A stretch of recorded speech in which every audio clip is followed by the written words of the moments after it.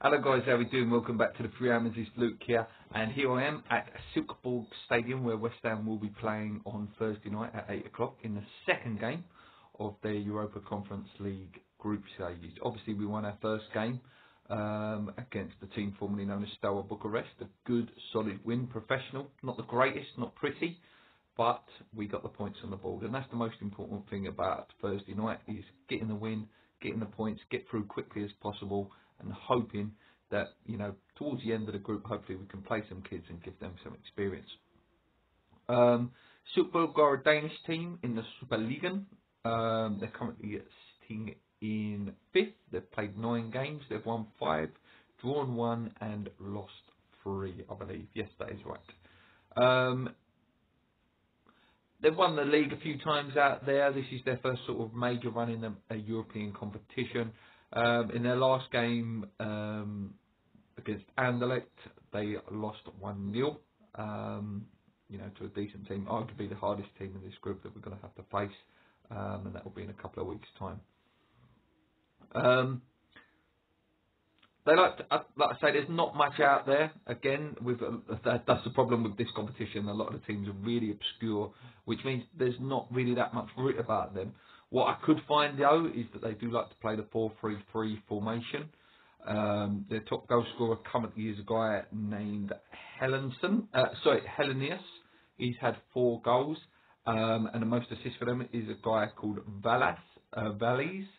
And they have a guy called Klein who's picked up 3 yellow cards, so that's one maybe to look out for, to run at. Like I say, there's not much out there. There really isn't much out there, and again, I find it really hard because I love reading about the strengths and weaknesses. I love reading about how a team likes to play, but again, there's very, very little out there about the Danish league. Again, we know about the Danish. Obviously, we were there recently with Viborg as well. So, yeah, let's see how we get on. In terms of us guys, I think David Moyes knows what his team's going to be for this one. I think we will see Skamaka start again. Again, try to keep him active, try to get him in the goals.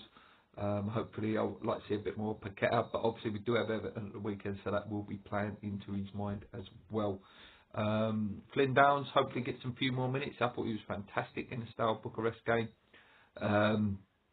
Next to Rice, and he could, if he keeps putting in performances like that, could be pushing himself for a Premier League start. So yeah, obviously Ogbonna as well. Hopefully we'll start this game as well with Kura to get a few minutes. I'm not sure how close Dawson is now. Emerson will probably start this game as well. Areola picks himself, and then the players around him, Fornells, Lanzini, who will he go for? I think we'll win this game.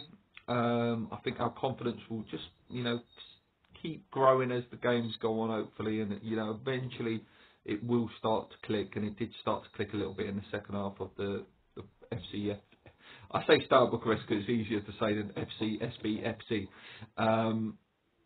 So yeah, hopefully we're due to have a real good game and a good performance, not just not just a solid win, but an actually good performance. Not a struggle to watch, because the games recently have been a real struggle to watch. But yeah, like I say, hopefully we get the win and get the job done. And that's all we can hope for. Just on some other news, guys, because I was going to make a separate video, but I thought, what, let's just chuck it in this one. So if you have stuck with the video to the end, apparently we're very close to signing a guy called Zagadou. Yep, Zagadou, Bushman Apple Shaker Tree. I had to put that in there because my mate bantered earlier about it. Dan Axel Zagadou, 6'5" defender, 23 years old, French. French born anyway. I'm not sure whether he actually plays for the French team. Has had links to Paris Saint-Germain before in his youth career. Now out of contract from Borussia Dortmund. So again, we know he was looking at a defender towards the end of the window, because we know that probably Craig Dawson will leave in January, or if he does stay till next summer, which I very much doubt. Like I say, if Zagadou comes in, I would expect Craig Dawson to leave very, very early in the window in January. He's big, he's tall, he's strong. He fits the David Moyes mould in terms of, David Moyes loves players that are over sort of 6'3", 6'4". Will he be the starter? I doubt it. You know, I think it will be a Gerd and Zuma. But Kerr is definitely pushing in there now as well.